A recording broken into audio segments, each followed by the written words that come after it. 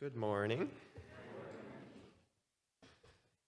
We will be reading from Matthew chapter 6 today, and we're going to be starting in verse 19.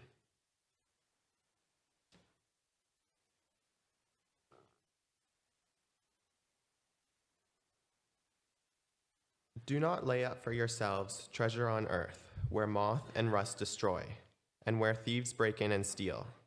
But lay up for yourselves treasure in heaven, where neither moth nor rust destroys, and where thieves do not break in and steal. For where your treasure is, there your heart will be also. And then jump down to verse 24. No one can serve two masters, for either he will hate the one and love the other, or else he will be loyal to one and despise the other. You cannot serve God and mammon. Therefore, I say to you, do not worry about your life, what you will eat or what you will drink, nor about your body, what you will put on. Is not life more than food, and the body more than clothing? Look at the birds of the air, for they neither sow nor reap, nor gather into barns, yet your heavenly Father feeds them. Are you not of more value than they? Which of you by worrying can add 1 cubit to his stature? So why do you worry about clothing? Consider the lilies of the field, how they grow. They neither toil nor spin. And yet I say to you that even Solomon in all his glory was not arrayed like one of these. Now if God so clothes the grass of the field, which today is and tomorrow is thrown into the oven, will he not much more clothe you, O you of little faith? Therefore do not worry, saying, what shall we eat, or what shall we drink, or what shall we wear? For after all these things the Gentiles seek. For your heavenly Father knows that you need all these things. But seek first the kingdom of God and his righteousness, and all these things shall be added to you. Therefore, do not worry about tomorrow, for tomorrow will worry about its own things. Sufficient for the day is its own trouble.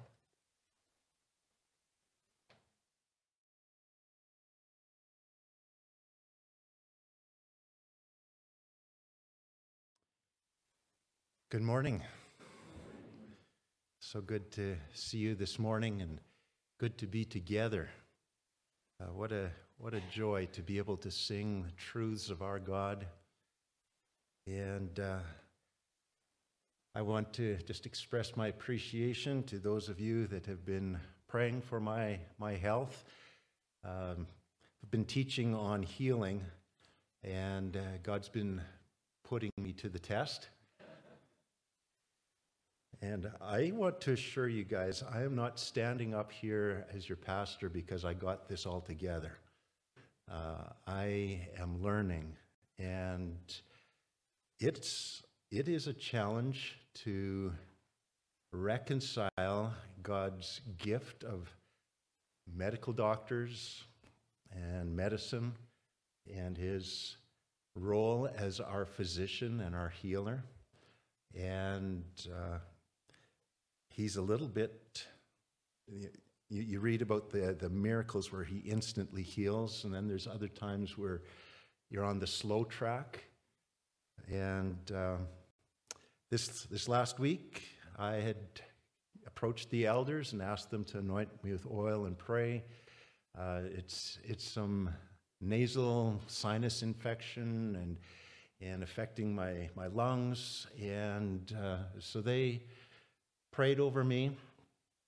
I had earlier in that day made an appointment to see my doctor, which wasn't going to be till Friday. And so it was Tuesday, the elders prayed for me, and just very gradually, I think maybe it's getting better, not dramatically for sure. Friday came, I went for my appointment, he gave me a prescription, I went and got it filled. Took the prescription, and I've had 2 absolutely sleepless nights since then. It's okay, Lord, talk to me. I have to confess, I'm not sure how to sort all this out and how we reconcile. He's the giver of all gifts, good and perfect. And the good gift is medical profession. The perfect gift is divine healing. And so I'm on a journey, and I thank you who are praying with me along the way, and I'll keep you posted. But I sense God's enabling grace this morning, and let's just bow our hearts in prayer before we look at Matthew chapter 10. And Heavenly Father, we thank you that your grace is not dependent upon our getting it all together. It's not dependent upon us doing it right or even knowing it and understanding it. But Lord, you bless the undeserving, you bless the unworthy, you save the undeserving, you save the unworthy. And I thank you that you are long-suffering towards us, and you are abounding in mercy, not treating us according to what our sin deserves. But Lord, you are a patient Father. And I pray for us as a congregation that we would learn these things that you are teaching us from your word, some that we confess we have not been trusting, we have not been practicing, and now we don't know how to. And we ask you to teach us. And we ask that you would cause us to grow and to mature, and that we would encourage one another, build one another up, support one another in this walk and in this journey of faith. And Lord, as we look into your word this morning, again, there's difficult things here that we so often have failed to practice, and we're in a place where we confess we don't even know how to do this. It sounds simple, but Lord, it's tough. And we ask you to teach us. And we ask you to shape us and conform us to the likeness of Jesus Christ. That the things that we're studying in the Bible wouldn't just be unique, and that wouldn't be just things that are written on pages here. But Lord, I pray that what is written in your word would become our normal experience, that it would be worked out in our lives. Conform us to the likeness of Jesus Christ, we pray. And I ask for that enabling, that unction of your Spirit. In Jesus' name, amen. So Matthew chapter 10, we're going to look this morning, verses 9 to 15. And I've titled it, Living Without Money or Possessions. Can you imagine that? Inconceivable for many of us in the West. Have you ever noticed that there's a big difference between the way the Old Testament and the New Testament view money and possessions? If you fail to recognize that there is a difference between them, you will have a difficult time understanding from the Bible how the Lord wants you to handle money and possessions. In the Old Testament, and it's different than the New Testament on this topic. It's very different. In the Old Testament, the focus throughout the Old Testament was on the promised land, on building a nation, establishing a political kingdom with cities and houses and lands and cultivating fields and flocks and herds and vineyards and defending it all with armies. In the Old Testament, even the temple of God was a very elaborate physical structure covered with gold. And therefore, because they were building a physical kingdom, material riches were a sign of God's blessing and were important for the task of building the empire. And the great men and women of the Bible usually became wealthy as a result of their walk of faith. Think about it. Abraham, Isaac, Jacob, and Joseph, or Ruth, and David, Solomon, Daniel, Esther. But then you get to the New Testament, and even though Jesus began by offering the kingdom, most of the time that he is teaching, he is actually preparing his disciples for living in the church age. An age which was not focused on the land, was not focused on building a nation. And the New Testament temple of God is not an elaborate building. made with hands, but we, the people, are now the temple of God, and we're described as a cracked earthen vessel containing the treasure of God's Spirit. But unlike a kingdom, the church has no armies for expansion or defense. For we wrestle not against flesh and blood, our warfare is spiritual. Instead, the focus of the church in the New Testament is on making disciples and building a community of people known as the body of Christ, who are without a land, but instead are described as pilgrims and foreigners, just passing through this world on mission. And the New Testament does not equate accumulating treasures on earth with God's blessing, but Jesus has a new message. He says, do not lay up for yourself treasures on earth. He says, woe to the rich, and blessed are the poor. And he calls his followers to lay up treasures in heaven by giving away our earthly riches. And he says how hard it is for the rich to enter the kingdom of God. And therefore, Jesus establishes a totally different economy for the church, for his followers, than what you find in the Old Testament kingdom era. Because he's not establishing his kingdom now. Instead, he is building his church. And those Christians who don't understand this difference think that they are building the kingdom on earth now. And therefore, like the Old Testament Jews, they pursue material riches on earth. And so today, we're going to see some teaching of Jesus that for his disciples, and as his teaching continues, it becomes evident with them that they're having a hard time wrapping their minds around this new concept because they're very much rooted in the Old Testament kingdom era. As we saw in our study in the first 8 verses of this chapter 10, Jesus was commissioning his 12 disciples to go on a short-term mission, preaching and healing. And we read in verse 5, these 12 Jesus sent out and commanded them, saying, do not go into the way of the Gentiles, and do not enter a city of the Samaritans, but go rather to the lost sheep of the house of Israel, and as you go, preach, saying, the kingdom of heaven is at hand. Heal the sick, cleanse the lepers, raise the dead, cast out demons. Freely you have received, freely give. Now, as we saw last week, except for verses 5 to 8, most of this teaching still applies to us today as we continue to carry out the Great Commission. And so this is where we left off last week, verse 8. So let's continue reading what further instruction Jesus gave and recognize that most of this is applicable to us today.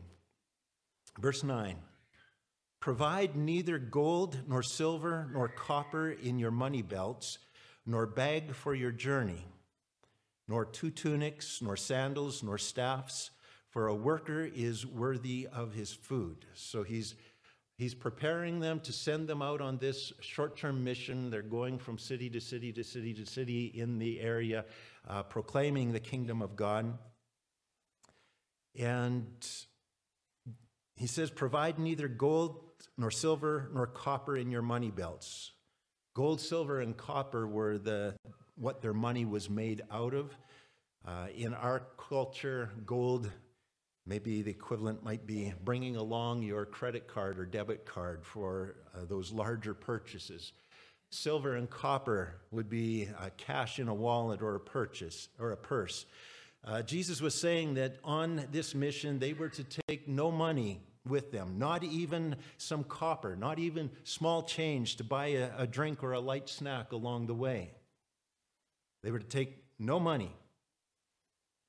The bag for your journey, and they weren't to take a bag along, would be equivalent to a suitcase or a backpack. They weren't to bring along any provisions, no extra change of clothes, no sandals as a backup, nor any other gear. but they were to travel light only with the clothes on their back. Why? Why is he giving them this instruction? The last line of verse 10 says, "For a worker is worthy of his food." This means that in return for their service on mission, their basic needs would be provided for them. You're going on this mission. I'm sending you on this mission. You're going to be taken care of. Jesus says, don't worry about it. But remember that in verse 8, Jesus says they can't charge money from those that are receiving their services. You don't take any money with you, and you can't charge the people for your services. Now in verse 9, they can't bring any supplies along with them. Can't take snack with you. So how is this going to work? We need to keep in mind that Jesus is training his disciples. This is an assignment. This is a homework assignment. This is part of your learning process. There's something in this that you need to learn. And Jesus' disciples had to learn to live simply.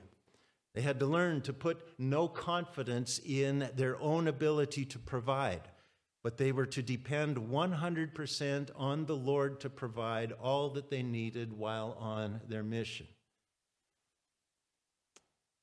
And Jesus had taught this way of living in the Sermon on the Mount. But now, because they've never lived this way, this is foreign to them, now they were being given an assignment that would force them to put it into practice. Matthew chapter 6, look back at some of the things he said in the Sermon on the Mount that he is now going to be requiring them to implement. Matthew chapter 6, verse 11, they were taught to pray like this: "Give us this day our daily bread." So, trust me, Jesus says. Go without any way of providing for yourself and trust me to provide. Trust your Father to provide. In Matthew 6, verse 24, Jesus taught them, "No one can serve two masters. You cannot serve God and mammon, or God and money, or riches." And so the disciples were to take nothing with them, no money with them, and they would now learn through this mission to depend on God to be their need meter rather than to depend on money to meet their needs. In Matthew chapter 6, verse 31, Jesus had taught the disciples, "Therefore do not worry, saying, 'What shall we eat, or what shall we drink, or what shall we wear? For after all these things the Gentiles seek.'" Now you can imagine they're going to be thinking that he's sending us off with nothing. We're going to be gone for days. What are we going to eat? What are we going to drink? What are we going to wear? Hopefully they were wearing something, but verse 32 goes on to say, "For your heavenly Father knows that you need all these things, but seek first the kingdom of God and his righteousness, and all these things shall be added to you." And now they're given this assignment that's going to require them to put into practice. It's easy when you're just sitting in the classroom, you're being taught that, to just nod, and yeah, that's great, that sounds really good. And he says, okay, now go out, take nothing with you. You're going among strangers. You're going to be gone for days, and trust God to provide. And oh man, it sounded easy in class. Now this is sounding hard. And we need to ask ourselves, put ourselves into their position. Have we learned through experience that we can totally trust the Lord to meet our needs, even when we have no money, even when we have no income? If you haven't learned that lesson, you can be sure the Lord will teach you. We'll give you the opportunity to learn it. They were also being taught the principle of 1 Corinthians chapter 9, verse 14, which says those who preach the gospel should live from the gospel, not by charging anything for their ministry, but by trusting the Lord to provide. They were also being taught to live simply. As Paul would later teach the young men that he was training. For example, 1 Timothy chapter 6, verse 6 to 8, where he says, "Now godliness with contentment is great gain. For we brought nothing into this world, and it is certain we can carry nothing out. And having food and clothing, with these we shall be content." So the disciples are being given an opportunity to learn some of these things by experience. And again, look in chapter 10 at how Jesus is preparing his disciples for success on the mission. Verse 9, he said, "Provide neither gold nor silver nor copper in your money belts, nor bag for your journey, nor 2 tunics, nor sandals, nor staffs, for a worker is worthy of his food." One of the most practical things that we can do to prepare for whatever challenges may come in our mission ahead is to begin asking God to simplify our lifestyle. For example, to pray, "Lord, teach me to live like this world is not my home. Cause my heart and my treasure to be securely in the kingdom of God. Teach me to live like I am just passing through here, living lightly, so that I can maximize what I am able to pour into the mission, that I might throw off everything that hinders as I run with perseverance the race marked out for me. Teach me to live like I am not attached to this world. Deliver me from living like this world is my life. Deliver me from living like I'm here for the long haul. Rescue me from trying to suck as much as I can out of this world, and instead cause me to pour into this world as much of your grace as you will give me. Lord, convict me and rescue me when I am tempted to think that most of what has been placed into my hands is for me to use selfishly for my own pleasures. But instead, cause me to recognize daily that most of what you entrust to me as a steward is meant to be given for the furthering of the mission, not kept for myself.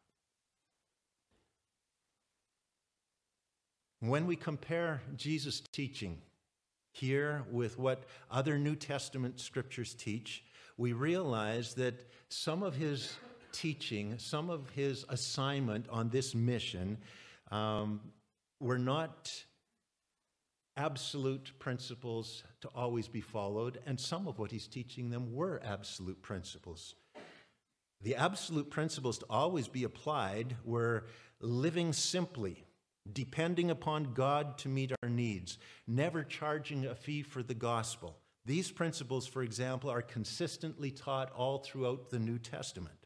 However, some of Jesus' instructions here were specific for this assignment and not necessarily universal principles to always be followed. For example, though there will be times when the Lord asks us still today to exactly what he asked of his disciples to do here in chapter 10, Jesus was not teaching that his disciples should never use their own money, or that his disciples should never take along a backpack or a suitcase with supplies for the mission.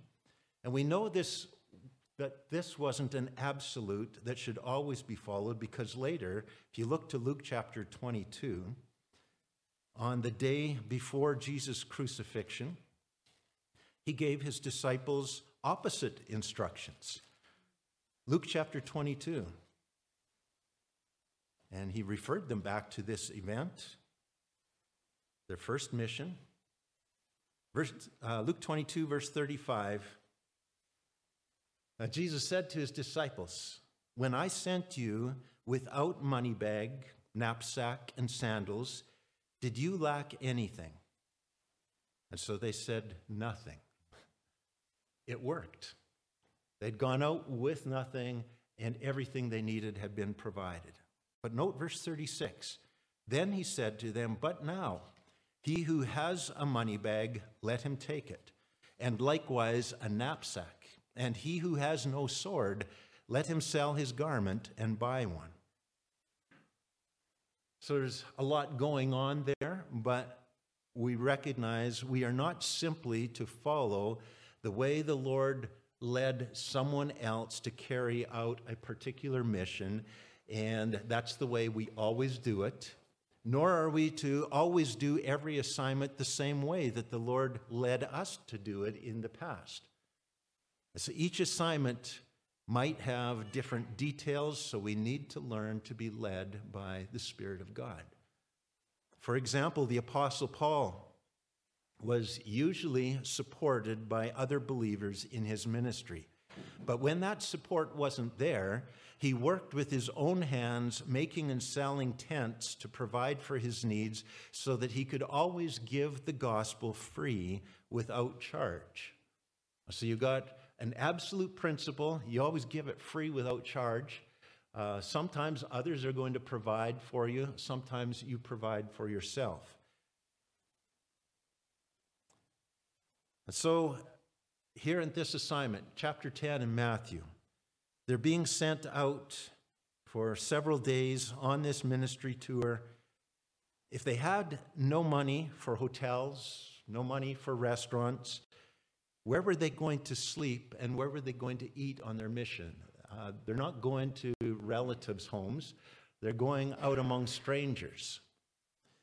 Look at what's next. In verse 11, they were to trust that the Lord would connect them with people whose hearts he had already prepared to support them in all the towns and cities where he was sending them. Look what it says, verse 11.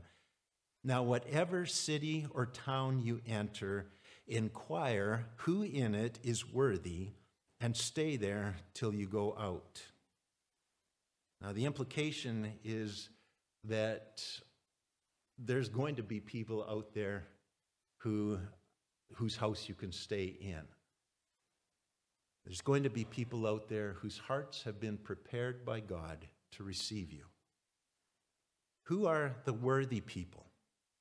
Inquire who in that town is worthy and stay with them.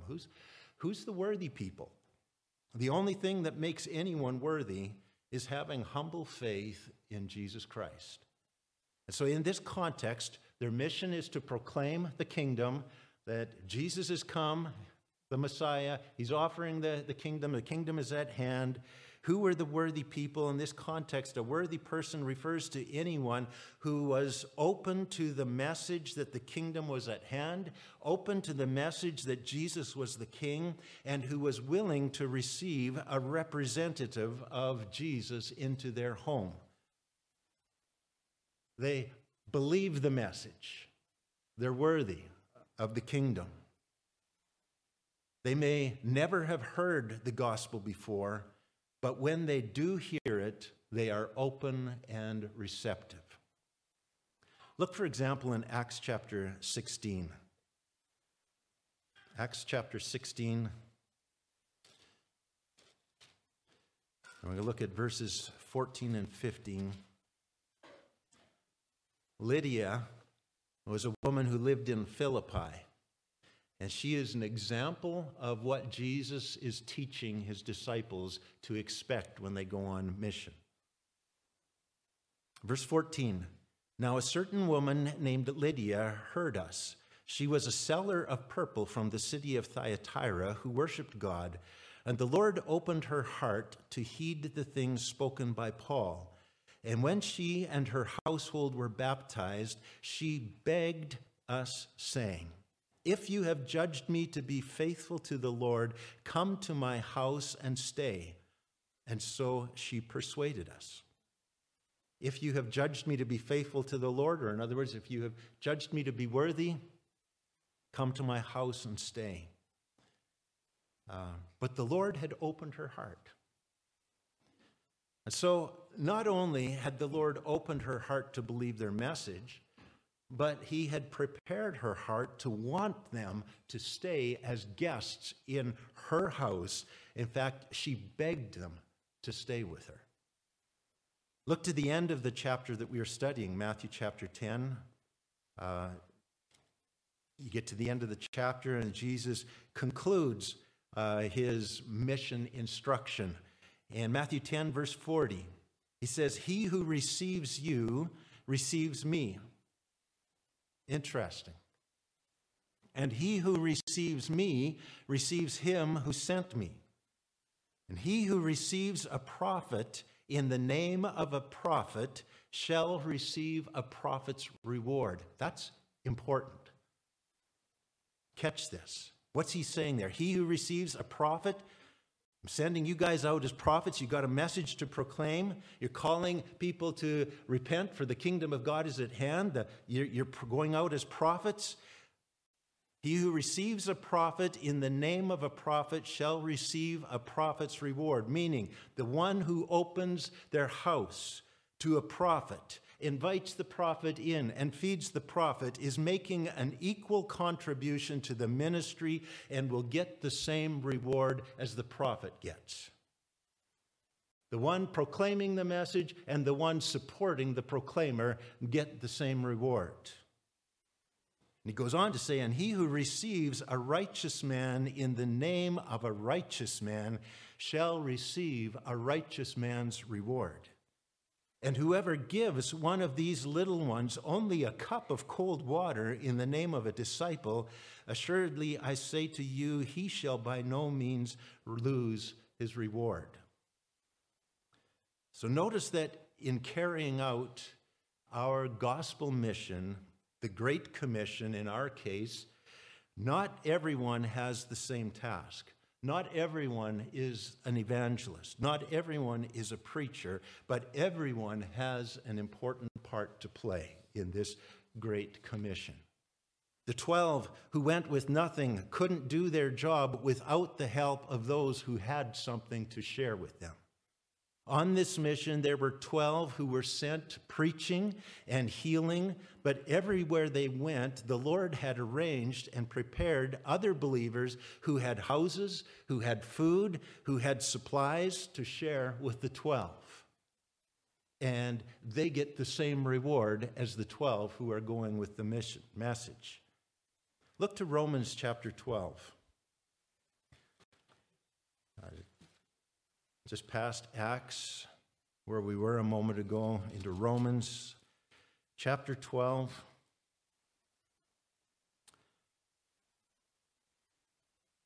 And verse 6, I'll read this from the NIV. It's just got some clarity here, so I'm not going to spend a lot of time on it, but verse 6, "For just as each of us has one body with many members," so one body, got eyes and nose and ears and fingers and toes. We've got many members, part of the one body. And these members do not all have the same function. Verse 5, "So in Christ we, though many, form one body, and each member belongs to all the others." That's important. I'm not my own.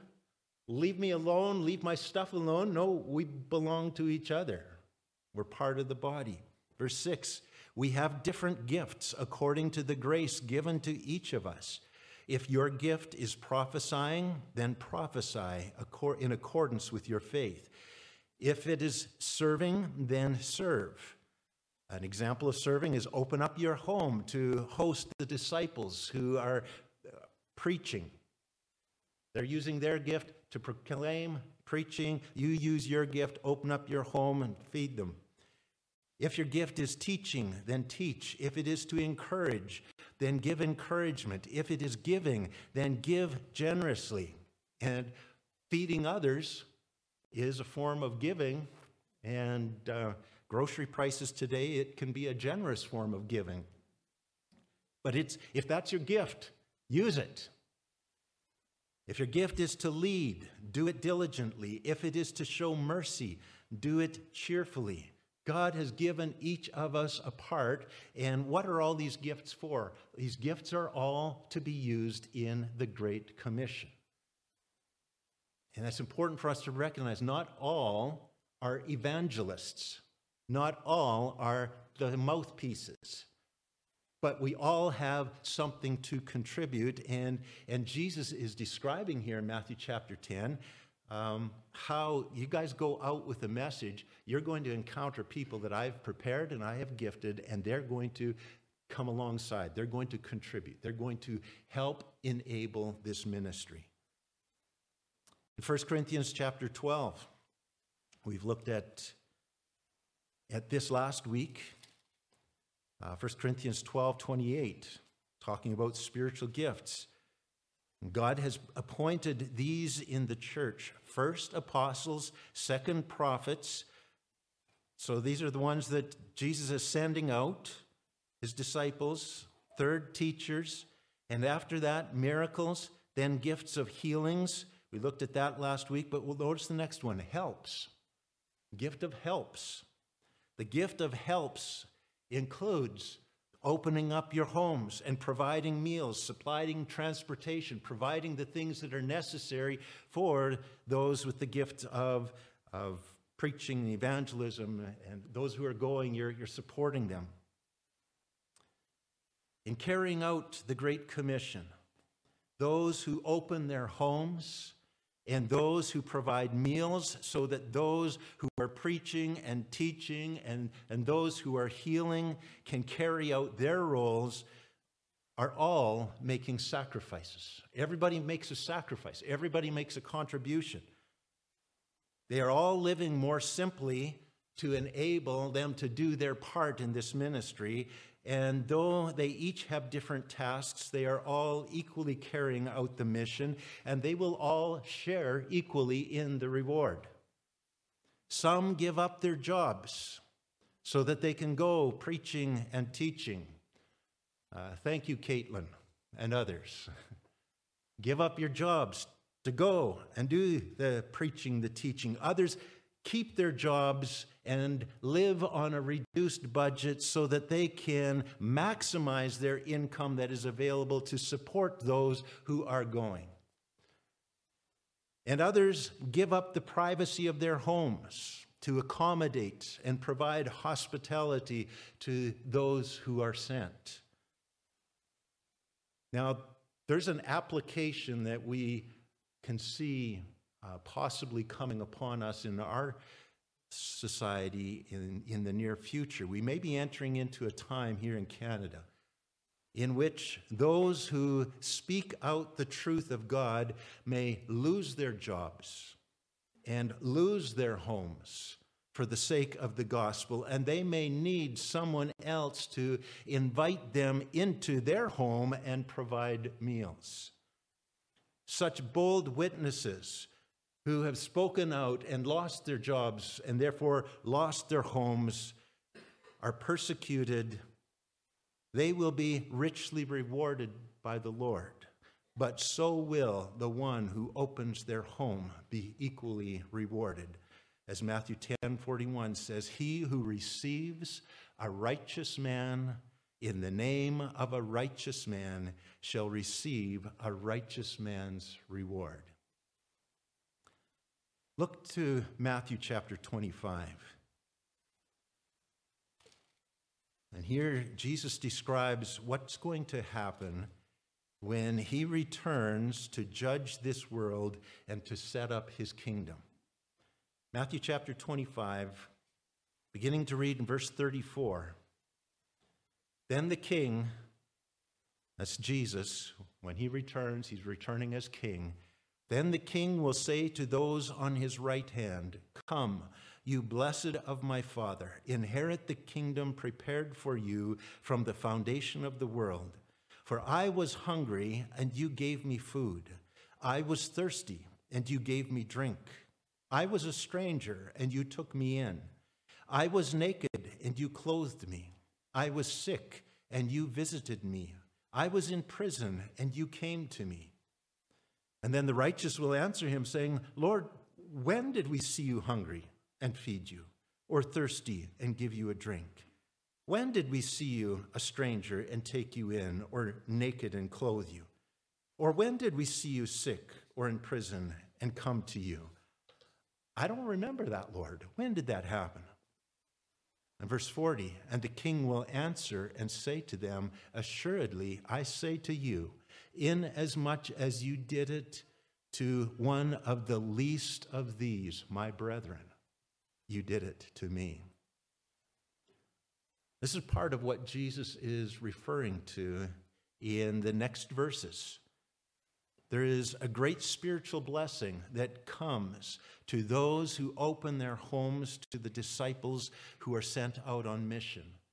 But to those who do not open their hearts and do not open their homes, who do not receive the disciples who are coming to them in the name of Jesus, there is tremendous loss. Look at Matthew chapter 10. Matthew chapter 10 and verse 12. We carry on. And when you go into a household, greet it. And if the household is worthy, let your peace come upon it. If they receive the message, if they believe the message, if they receive you and invite you in because you are coming in my name, let your peace come upon it. Now, this peace is similar to the Hebrew shalom, meaning more than just freedom from strife and conflict, but also prosperity, security, and happiness. Its blessing is going to come upon that home. Reward is going to come upon that home. But if it is not worthy, if they will not receive you, if they reject the message, let your peace return to you. Verse 14, and whoever will not receive you nor hear your words, and not everyone is going to receive you or your gospel message. And he's going to get into that in verse 16 to 26. There's going to be opposition in your ministry. But whoever will not receive you nor hear your words, when you depart from that house or city, shake off the dust from your feet. Assuredly, I say to you, it will be more tolerable for the land of Sodom and Gomorrah in the day of judgment than for that city. Wow, that is a pretty heavy-duty threat. To shake off the dust from your feet was an act that symbolized a severance of relationship, a severance of responsibility. It was the opposite of sharing in another's reward. I got nothing to do with you. You've got nothing. You're not sharing in my reward. There's no sharing. There's no blessing that's coming to you. It's like washing your hands of a situation. It's indicated I have no responsibility for what happens to you. And I will not share in the guilt of judgment that comes upon you. You are on your own. That's what it meant to shake off the dust from your feet as you leave that home or you leave that town that has rejected your message. This is a very serious and ominous gesture being instructed by Jesus, and it is an action with meaning similar to Jesus' words in Matthew 7:23, where he said, I never knew you. Depart from me, you who practice lawlessness.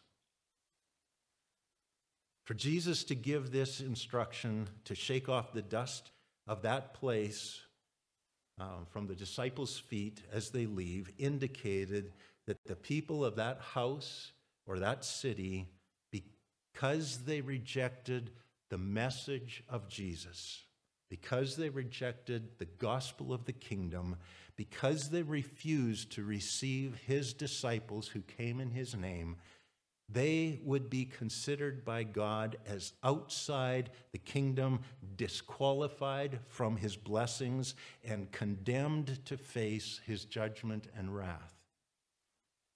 The parallel to verses 14 and 15 is found back in Matthew chapter 25, where we were just a minute ago.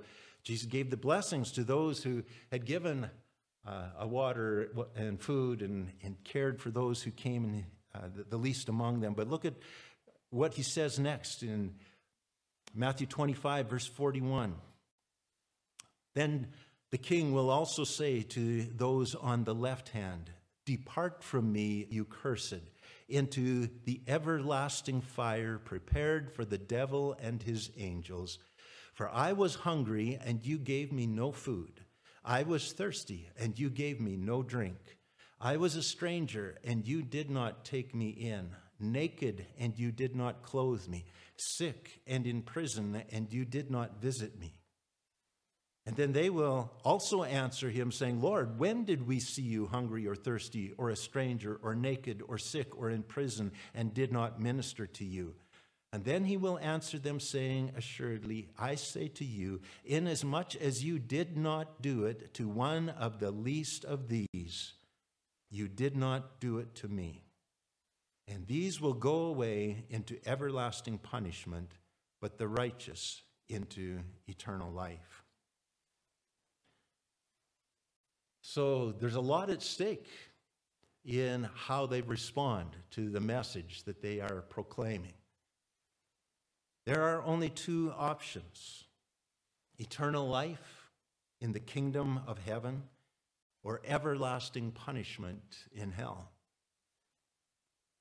And what every person will experience is determined by how they respond to whatever encounter God has given them with Jesus or his gospel. Inasmuch as you did it unto the least of these, you did it unto me. As much as you did not do it unto the least of these, you did not do it to me.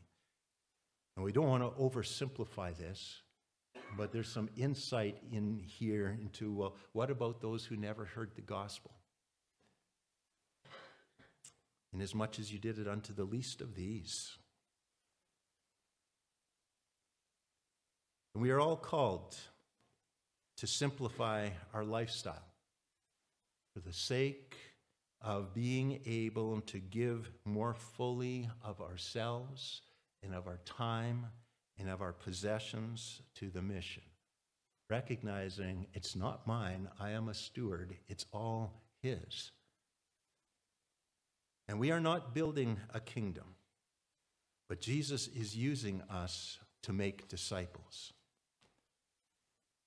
And when called to do this by the Lord, we need to be willing to go without money, without possessions, trusting that the Lord will move the hearts of others to provide for our needs and to recognize it is a weighty message. It is a life-changing gospel. The eternal destiny of many out there is dependent upon what they do with what we present when we come to them in the name of Jesus Christ. So, Heavenly Father, we ask you again, as at the beginning, to change our hearts and align us and align our thinking and align our wills and our acting with your word and with your will.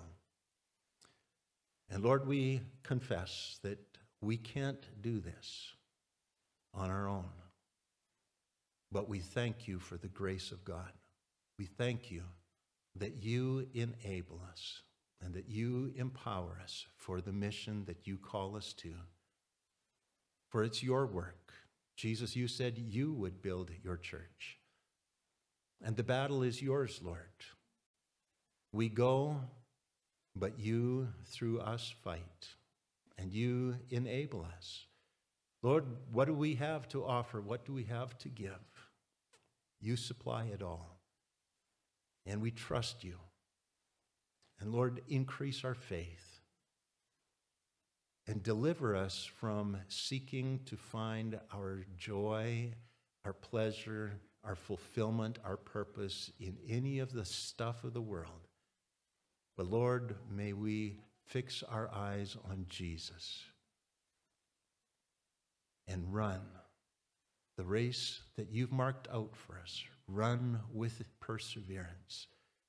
Lord, we depend on you for the enabling to run and to continue right to the end. And so we ask these things, Lord, that we might be who you've called us to be. In the name of Jesus, amen. Amen.